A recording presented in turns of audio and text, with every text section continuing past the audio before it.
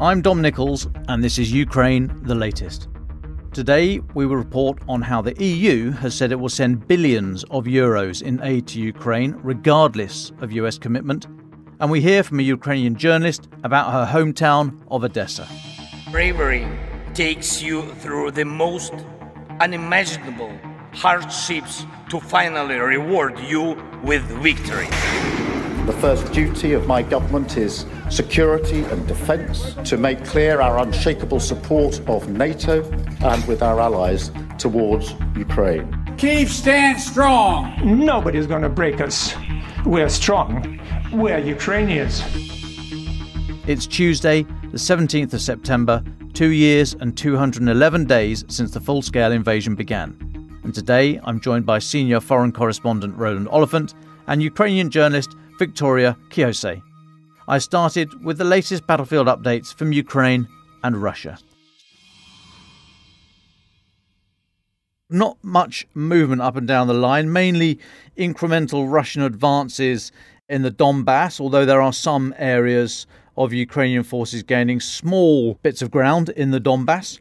Up north, Ukrainian forces have advanced in Volchansk, that lodgement of Russian forces that's been northeast of Kharkiv for some weeks now, not done anything else. Russian forces are no further forward towards Pokrovsk, a little bit of land exchanged from both sides, even though Kyiv says that Russian forces attacked the city 40 times yesterday. The Ukrainian Air Force says that overnight it shot down 34 of 51 Russian drones. Then into Russia and Kursk, Russian forces said to have made small gains as they try to push that main Ukrainian force back east towards Sudzha, that area, and also deal with that second incursion on the southern flank, the border with Ukraine that we spoke about yesterday, but next to no movement there either. Now, just broadly, away from the actual sort of tactical updates, but there's been some development in numbers and personnel and equipment and all the rest of it, which is worth digging into. There's a few reports today which we can try and get our head round. So firstly, President Zelensky said in an interview with CNN last Friday, he said Ukraine needs 14 brigades to be ready for an unspecified requirement. And he said that Ukraine has not been able to equip even 4 of these brigades with slowly arriving Western aid. So he was focusing on the equipment, really. Then yesterday, the Financial Times reported comments from Ukraine's Parliamentary Defence Committee chairperson, Alexander Zavinevich, who said that Ukrainian mobilisation is on track and that newly trained forces could impact, in his words, the battlefield in 3 months. So that was sort of a comment about the numbers of personnel. And then you may remember Ukraine's ground forces commander, Lieutenant General Alexander Pavlyuk, said 4 months ago that Ukraine was working to stand up 10 new brigades, but that equipment, not manpower, was the main problem. So he's kind of echoing, or President Zelensky's comments, it sort of echoes General Pavlyuk's. So between the kind of equipment and personnel, not really sure on the detail. There's probably a very good reason for that, but messages from Ukraine that they are not exactly where they want to be in terms of personnel or equipment, which all, of course, could be Maskarovska. Now then, yesterday, on the sort of related theme, Putin signed a decree saying that Russian armed forces should be raised to 1.5 million service personnel. Now that decree he signed yesterday would be an increase of 180,000 personnel from the last one that was signed in December 2023. That had set an increase of 170,000 compared with August 2022. All in all, it means that Putin has told the military to expand by around 350,000 personnel since the start of the full-scale invasion. Nothing says that your lightning 3-day offensive is going brilliantly than having to expand your military by 350,000 people.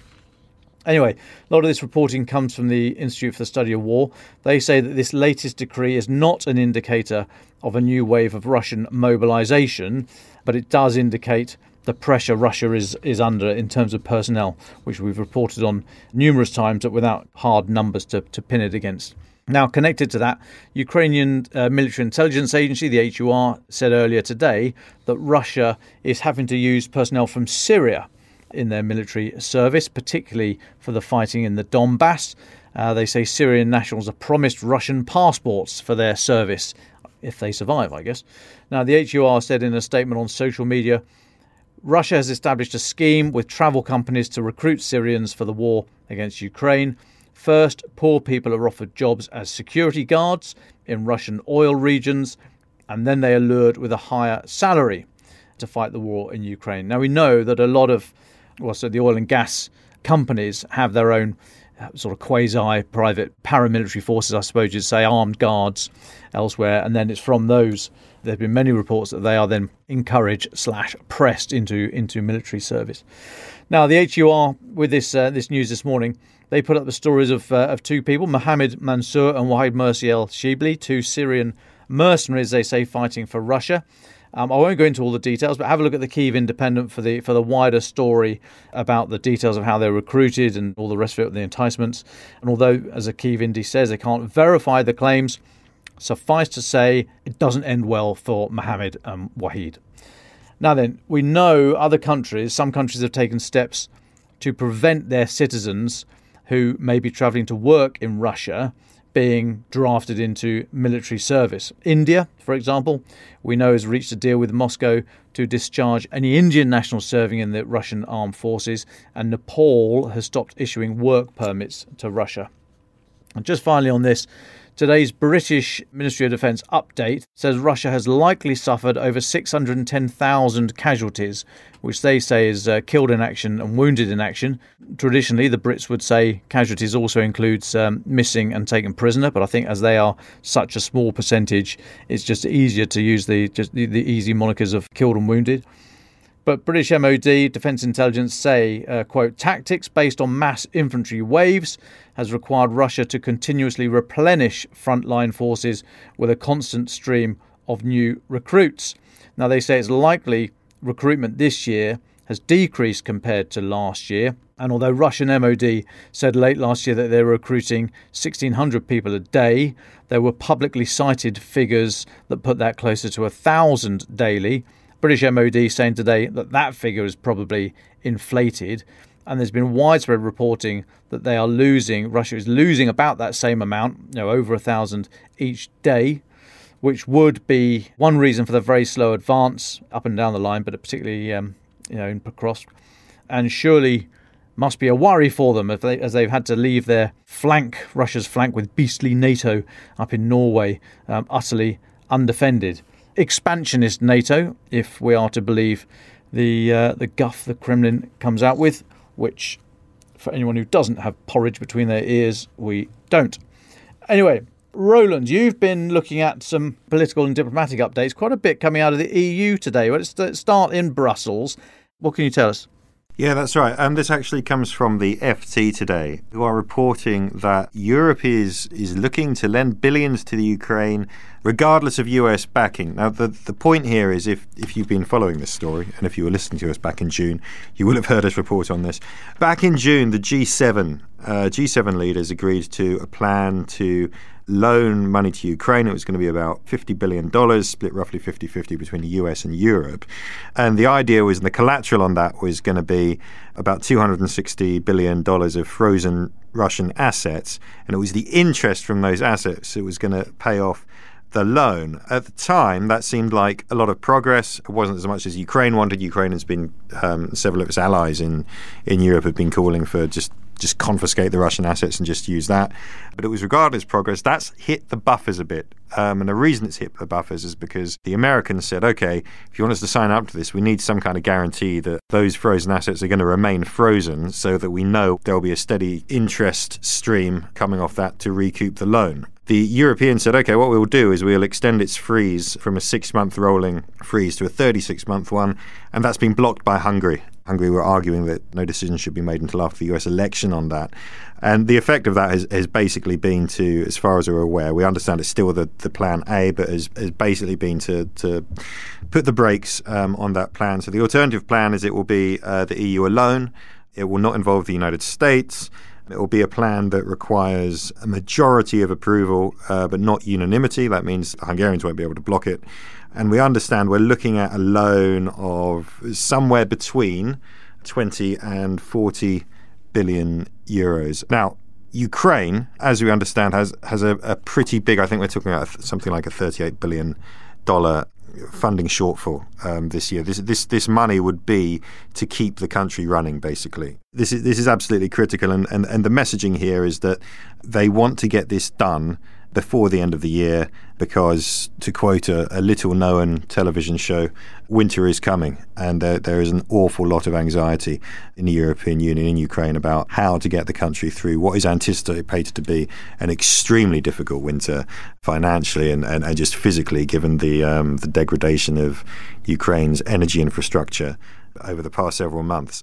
I'm just going to add something on that, actually. The German Foreign Minister, Annalena Baerbock, has just announced today that Germany is going to be extending an additional 100 million euros to Ukraine this winter. She said, look, Russia is planning, here's the quote, a winter war with the aim of making the lives of people in Ukraine as terrible as possible. So this is all part of the international diplomatic effort, financial effort to prepare Ukraine to get it through this winter. And remember, just to give you a sense of how focused people are on this, when David Lammy, the British Foreign Secretary, was out in Kiev last week with Antony Blinken, David Lammy's message to, he told the Telegraph, look, what we're talking about is the next several months, kind of next 4, 5, 6 months. So really the focus was on getting through winter. Winter is the big thing. Staying in Brussels, news out of Brussels just today is that Ursula von der Leyen has finally finalised the lineup for the European Commission. She won a second 5-year term back in June. There's been months of horse trading.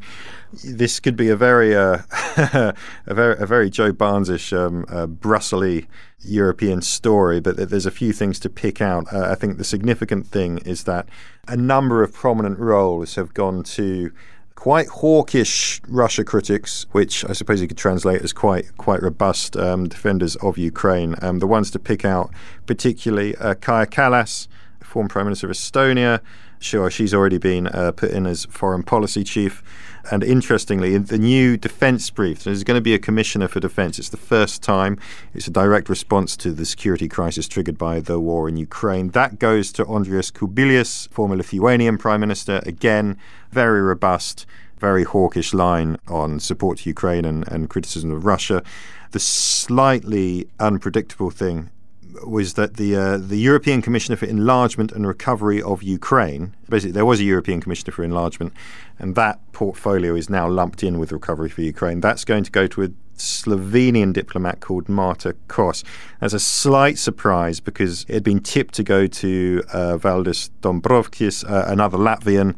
Ukrainska Pravda reports that part of the thinking is that, look, there were just too many Baltic states, diplomats and politicians already occupying key parts of the foreign policy brief. So it went to a Slovenian. However, what's I don't know what the European Union equivalent of Kremlinology is, the Brusselsology. Perhaps if you're doing the Brusselsology, you would note that she replaces a Hungarian diplomat who previously held that role. Analysts have been saying, well, if it goes somewhere else, that could be an indication, given the Hungarian government's position on the Ukrainian war. It'll probably be seen in Kiev as welcome news, and possibly it might signal grounds for optimism for Ukraine regarding accession talks and eventual membership of the European Union. Cracking on, I just want to go back to Chisinau, the capital of Moldova, for a second, where Annalena Baerbock was speaking. The reason for that is so she's in Chisinau attending this conference about local security, along with it's the Germans, it's the Romanians, the French, the Moldovans, and she's basically said quite bluntly, if Ukraine falls, then Moldova is next. Here's the quote: "Everything we do to support Ukraine also means fostering stabilization with regards to Moldova. It is clear what the greatest concern of the people here is, that if Ukraine falls, Moldova is the next country in line." Moldovan President Maia Sandu also speaking at the same event. A line from her: "Russia's war against Ukraine, which we condemned from the very first day, has caused enormous damage to our economy. The uncertainty caused by the war continues to seriously hinder our economic development and will continue to hinder it as long as the war lasts." Quite dry words, but look, the context of this is that Moldova is going to have presidential elections on October the 24th. 6 weeks away, maybe less than that now. And Western governments have been accusing Russia of getting ready to interfere with those elections for months. I mean, back in June, there was a joint statement by Canada, the UK and the US accusing Russia of trying to, undermine the election by backing opposition candidates, by spreading fake news and propaganda. We had the Ukrainians last year saying they'd uncovered a kind of a Russian plot to replace Sandu. And if you look at any kind of report, any kind of study of recent Russian covert operations, regime change, all that kind of thing, a lot of it talks about Moldova. When you're speaking to the kind of people who follow or know about, this kind of stuff.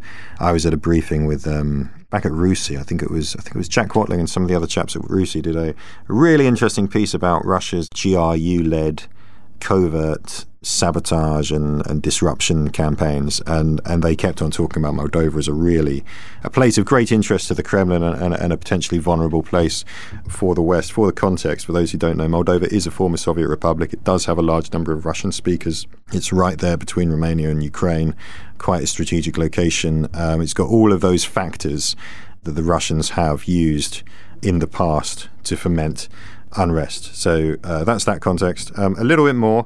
So Meta, the owner of Facebook, says it's banning RT, formerly Russia Today, the Russian state-backed cable news channel. Rossiya Sevodnya, that's the state's media holding company, I think, in which basically an organization, a company that includes RT but also includes RIA Novosti and other outfits. They're all being banned from Meta's platforms, saying that the outlets had used deceptive tactics to carry out covert influence operations online.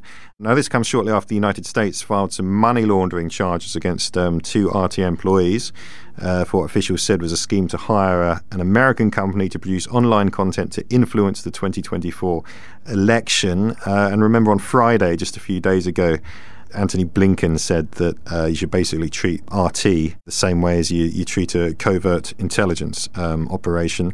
The Russians obviously not very happy at all. Dmitry Peskov, the Kremlin spokesperson, says that Meta is discrediting itself with these actions. Such selective actions against Russian media are unacceptable. This complicates prospects for normalizing our relationship with Meta. I mean, on that relationship, Dom, Russia's already banned Instagram and Facebook. So there's already a strained relationship between Russia and Meta. WhatsApp, however, is not banned. Millions of people in Russia use WhatsApp, so there is a bit of exposure there. For the context, of course, this comes weeks after the arrest of Pavel Durov, the founder of Telegram Messenger in France last month. So all within the context of the tech war, the propaganda war, the question of influence operations and all of that. One last thing. Well, no, two last things, Dom. Sorry I'm going on, but there's a lot to cover. I think we should mark that MSF, Médecins Sans Frontières, Doctors Without Borders, they've closed their operations in Russia after 32 years. They say they got a letter from the Russian Justice Ministry saying it had been removed from a register of foreign NGOs allowed to work. It was actually the Dutch affiliate which ran the operations there that has been stripped of accreditation. There's still going to be an MSF representative office in Moscow, but that's the end of the operations. They've been doing a lot in Russia since 92. They've provided aid for the homeless. They've done a lot of TB and HIV treatment, which has long been, a real headache in across the former Soviet Union, actually, not just in Russia. Also a big issue in Ukraine, especially in prisons. MSF, apparently, they say they provided aid to more than 52,000 people displaced by the war into Russia. They say they're very sad to leave, but they hope they will be back. But my last diplomatic update is actually probably the most important, Dom, and I apologise for droning on at you, but people tune in to hear the news, and I'm sorry, but there's a lot. Here's the thing that caught my eye, really, today. So last night, Volodymyr Zelensky, on his kind of nightly video address, he said his victory plan for Ukraine is now 90% complete. Now, what does that mean? Now, the victory plan, we don't know what it is. It is separate from the 10-point peace roadmap that he unveiled earlier in the war. As far as we understand, well, we don't know what's in it, but we think it's meant to convince allies there is a strategy, a credible plan for getting to an end to the war, to victory and to peace. We know Mr. Zelensky is going to go to Washington to see Joe Biden before the end of the month, probably next week. He has said he's going to present this to Joe Biden. He's going to present it to Kamala Harris. He's going to present it to Donald Trump. So the current president and whoever's going to be the next president, he's going to sit down and say, look, this is the plan. We do not know what's in it at all. I mean, Bild, the German tabloid, reported just before the weekend that one of the proposals is, okay, we'll freeze the conflict. We'll have a ceasefire on certain sections of the line, perhaps as a quid pro quo for persuading the Americans to give the permission for those deep strike in Russia with Western missiles. That was vigorously denied, explicitly denied by Mr. Zelensky's administration over the weekend. But we do know also that it does look like he's going to be asking for stuff. I mean, when he announced this a few weeks ago, he said that its success is going to depend on whether or not Joe Biden is prepared to give him what's in the plan. And he also said it may sound too ambitious for some, but it's an important plan for us. So whatever is in it, it's important. We can expect it to be presented to Joe Biden when Mr. Zelensky goes to America. I think probably, what's the date? The 17th, isn't it? The United Nations General Assembly annual Jamboree of World Leaders is 22nd to 23rd, so next week in New York. I imagine he'll be attending that. That looks like the date. We know that there's talk about that being the date for a possible green light for this deep strike permission the Ukrainians have been seeking. So that, for me, is the kind of date for your diary. If you're looking forward for a diplomatic, political waymarker, that's the next thing I'm looking at. Dom and listeners, thank you for your patience listening to me talk for so incredibly long. Not at all, Roland, not at all. Always a pleasure. Now, great pleasure to invite a new friend to the telly, new friend to the pod, Viktoriya Kiose, a Ukrainian journalist, over here for a little while. We've been chatting the last couple of days. Viktoriya, thank you so much for coming on. I'm sorry if we sort of suddenly parachuted you into this, but I thought it'd be really interesting to hear a little bit about your hometown, Odesa. In particular, I mean, it's been right on the front line of all of, especially the long-range strikes from caliber missiles and God knows what else. But I'd be really keen to hear the first-person view of how your city has responded. What's the mood there at the moment? How busy is it in terms of the economy and industry down at the docks with the whole grain corridor open again? If you're able to sort of take us down into the streets, if we're able to visit now and after the war, where should we visit? Even in the midst of the war now, where are we able to go? A cafe, an art gallery? What are we able to do? How are we able to spend our time in this wonderful city? Hi, everyone. Thank you for giving me the opportunity to be the voice of Ukrainians today and share my thoughts. I moved to London when the full-scale war began, but my family, brothers, cousins, and friends are still in Ukraine. Originally, I'm from Odesa, right? A port city in the south that Putin is determined to occupy. Every day, Russian missiles and drones strike my city. People are sitting on bomb shelters, though with ballistic missiles from Crimea, there is often just a minute or two to react, to be honest. I travel back home periodically and experience this horror firsthand. In 10 days, I plan to return to Odesa. A few weeks ago, Russians killed my cousin, dropping a grenade from a drone. He was a policeman in Kherson. Evacuating civilians, it's crucial for me to be with my family and visit his grave. I believe it's important to share this story so people don't forget about the war and continue supporting Ukraine. Despite everything, our people continue to fight and continue to live. The Ukrainian Green Corridor, our ports continue to operate even under these challenging conditions. This resilience showcases the determination of the Ukrainian people to keep the economy moving, even in the face of relentless adversity. I always invite the British to Odesa after the war because I know you'll love it. We have amazing sea, incredibly delicious food. Places like Tatarbunar, Dacha, and Chornomorka are just a few examples. Our city also boasts one of the most beautiful opera houses in Europe, and our theaters continue to offer vibrant performances. Odesa's rich cultural heritage, stunning architecture, and very cool people and warm hospitality make it a unique and unforgettable destination. Despite the current challenges, the spirit and charm of Odesa remains strong, and I hope you'll have the chance to experience it for yourself when the war is over. But what we need for this to stop the war, the message Ukrainians are trying to convey to the West. We need more weapons to continue defending our land, pushing back against Russian forces and protecting our civilians. Ukraine urgently requires more military support. This includes advanced weaponry that can help maintain our defenders and give us the upper hand on the battlefield.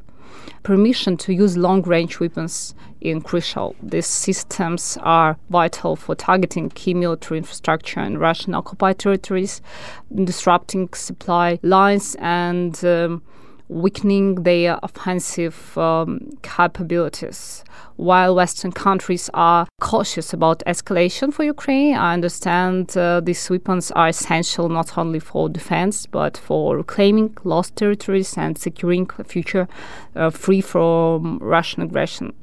In short, Ukraine is asking the West to maintain and increase military support, trusting in Ukraine's responsible use of these tools to defend our sovereignty. The quicker and stronger the support, the sooner we can restore peace and stability in the region. Could I ask you about the grain, how the industry has got back on its feet after the de facto blockade? It was never actually a legitimate blockade, as we discussed some time ago, what actually makes a blockade, a legal blockade. But the de facto blockade is now gone. Russia cannot stop the grain corridor from operating again. How has that shifted activity in the city? Is there still great nervousness about that, or is it back to some sort of new normal? It's very dangerous for the people who work there, but people continue to do it, and the prices are very bad. It's like the processes are super slowly, but we are still strong and we continue. We need to support about, we need to protection. We need to protection our sky, and I think we have a chance to continue work in this field. Brilliant. Thanks, Viktoriya. Thanks for that update. I'd just like to say thank you to Todd in Wisconsin and George in Hampshire here in Britain for your letters, actual physical letters that I can hold. Thank you for all the emails that are still coming in. I'm down to 600. I've just checked 678 unread emails in my special David folder that I've created, and I'm trying to get round to all of them. I will get round to all of them in due course, but I'm doing little by little, so I've still got quite a few to go. But thank you, Todd and George, for your letters. They were lovely, lovely words. Thank you so much. I will ensure David's family get to see them. And George, you're right. He was a bearded wonder. With that in mind, with another bearded wonder in mind, Roland, what are your final thoughts, please? Thank you. As I stroke my beard, my final beard stroking thought. Carrying on from what I was just saying about this victory plan and timelines. I think I talked to you about timelines on my last final thought a few days ago. Look, the winter is a timeline. There's clearly a big push to get money to Ukraine, to get Ukraine in a position to get through the winter. There is the US election, which is a factor looming. There is, of course, next week's very close horizon of the United Nations General Assembly in New York and what may emerge from that. But there's a wider kind of discussion you'll start to see amongst Ukraine watchers, and the nub of it is, the nub of the hypothesis is that, look, it is no longer enough to say as long as it takes, because, put bluntly, that will mean Ukraine bleeding out, that there has to be a push to achieve a victory of some sort rather than to allow this to go on indefinitely, because letting it go on indefinitely means disaster, and that the kind of concluding thought, the derived conclusion of that sequence of thought is that requires quite a significant shift in thinking amongst Ukraine's allies, and particularly, of course, in the United States. I don't have an informed, reflective view of whether that hypothesis, that way of looking at things, is flawed, accurate, one way or the other. But it's certainly something that I'm beginning to see and hear being discussed, and I think it's definitely a question that deserves to be chewed upon and reflected upon in the coming weeks. Thanks, Roland. Chew and reflect we will. Viktoriya, as our guest today, would you like the very final thoughts today? We're deeply grateful for the support of Britain and other partner countries. However, I want to remind that if Ukraine loses, the entire civilized world stands to lose. The next targets of Russian aggression could very well be Moldova or Poland. It's crucial to consider the future. Ukrainians have already paid a high price. Supporting us now is not just about Ukraine, it's about global security and democratic values, I think. Ukraine the Latest is an original podcast from The Telegraph, created by David Nicholls. To support our work and to stay on top of all of our Ukraine news, analysis and dispatches from the ground, please subscribe to The Telegraph. You can get your first 3 months for just £1 at www.telegraph.co.uk/Ukraine the Latest. Or sign up to Dispatches, our foreign affairs newsletter, bringing stories from our award-winning foreign correspondents straight to your inbox. We also have a Ukraine Live blog on our website where you can follow updates as they come in throughout the day, including insights from regular contributors to this podcast. We also do the same for other breaking international stories. You can listen to this conversation live at 1 p.m. London time each weekday on Twitter Spaces.